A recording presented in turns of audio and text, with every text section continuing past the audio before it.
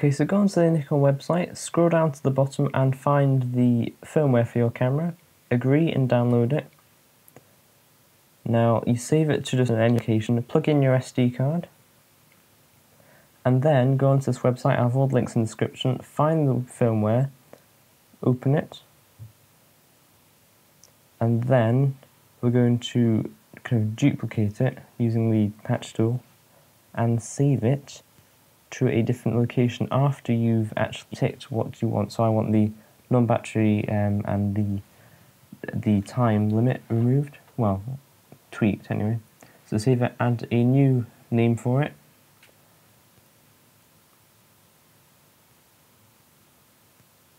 Now drag it onto your SD card,